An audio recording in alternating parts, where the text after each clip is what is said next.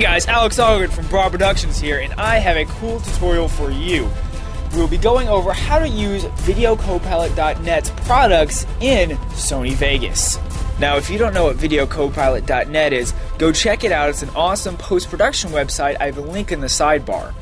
They have a lot of cool stuff, mainly After Effects tutorials, hosted by this guy named Andrew Kramer, and he basically is awesome at life. I look up to him as a visual effects artist, filmmaker, whatever you want to call it. He is just simply the man. Go check it out, buy some of his stuff. He's really good. Anyway, let's get to it. Now, I'm going to be going over two products today. Their product Evolution and their product Riot Gear. Both similar types of footage. Now, let's get started. Here I have Evolution and what comes on the DVD already preloaded on my hard drive. Now, I have just, footage that I would use. So we're just going to pick something in the Evolution collection. We'll go to arrows. Arrow 1. Let's be original. It is just a simple arrow that grows. That can have a really cool effect on intros, special effects, whatever you're using it for. But, there's this nasty black box that we don't want. So, we could go into transfer, or the transfer mode of the video layer you're using, and click Add. This looks like it solves our problem, but it's rather hard to color correct it since it's transferring the color of the footage. So we're going to switch this back, and we can just go ahead and put this on Source Alpha, right there. And it'll look like, to me, it kind of looks like a CC. Anyway, we're back to what the default setting is. Now, we can go to the Video Effects tab, and I'm pretty sure this is only on Vegas Pro. If not, go ahead and just set it to Add and work with that. But I'm not sure.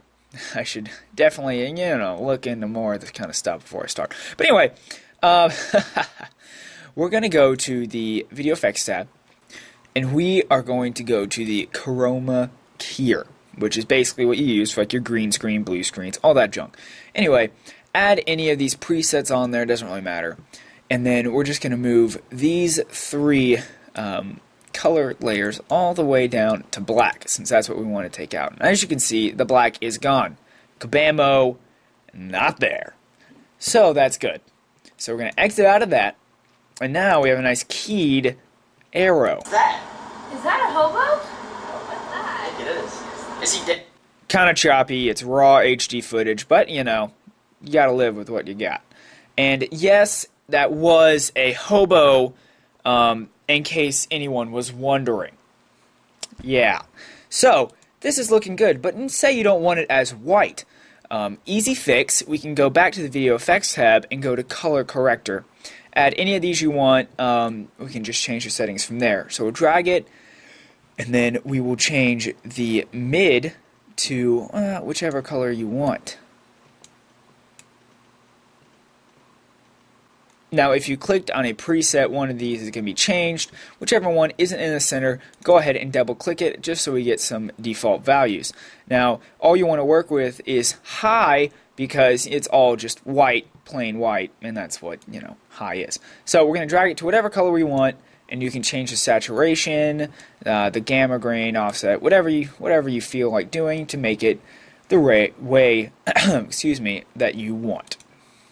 So, there you go, how to use Evolution in Sony Vegas.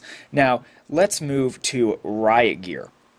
Here I am in Riot Gear, and I have, all this stuff straight off the DVD. Once again, it's copied to my hard drive, which is a very good idea. Anyway, we'll go to ink drops, which should be the same for all the different footage. We'll pick one, 17. Why not? Anyone like 17? That's my lucky number, if anyone wanted to know. So that's probably why I chose it. But that's not the point. The point is that we're going to go to the transfer mode and click Add, which should be at the top. Now that gives us a good effect with the ink drop. And in case you want to change the color, we do the same thing as we would with the Evolution footage. We'd go back to the Video Effects tab, go to Color Corrector, add whichever preset you want, and change it from there. I recommend I recommend double clicking these, making them back to default values, just so you don't get this look. And then I would only change the mid colors, because the low will affect the entire video since it is under a transfer mode. So we'll double click that, bring it back to default, and change the mid. You can also change the high as well, where these high specular highlights are when using just the mid. Hope that all just made sense. In essence, use mid, maybe high. You know, gotta work with it. So, but for their main products, Action Essentials 1 and 2, I already have a tutorial on how to use them called Explosion FX in Sony Vegas. I will have a link in the sidebar as well. Check that out if you want to learn how to put those in Sony Vegas. I hope this tutorial was helpful.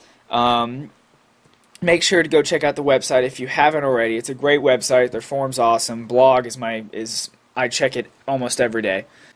In other news, I'm getting a new microphone, so my tutorials will sound awesome, and you can listen to my soothing voice in clear, deep, soothing awesomeness from a sweet microphone. Yeah. In case anyone wanted to know, I did order the MXL 990.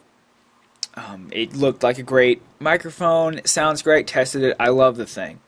Had to get one of my own. Anyway, our new product is out. Sony Vegas Tutorials and Essentials. Go check that out. It's great. It has many advanced tutorials on it, along with a whole bunch of textures that you can use as backgrounds or whichever you need them for, along with some bonus sound effects. It's a great product. Go check it out on broadproductions.net. Link in the sidebar. Alright, well that just about wraps up the tutorial. Hope it helped, and hello, this is your captain speaking, and I just turned off the no seatbelt signs, so feel free to roam around the cabin. Make yourself at home, and don't trash the place, please. I spent an hour cleaning up last time. Okay, well that was kind of weird. But anyway, doesn't the text message sound like the beep beep when you're on an airliner and they turn off the seatbelt sign or no smoking sign? Whichever. Maybe it's just me. Anyway, keep making awesome stuff in Sony Vegas. I'd love to see your work. Post it as a video response. And if you need any help, feel free to message me on my website. Strictly on website only, no YouTube messages. So, yeah. Have a great day. Bye.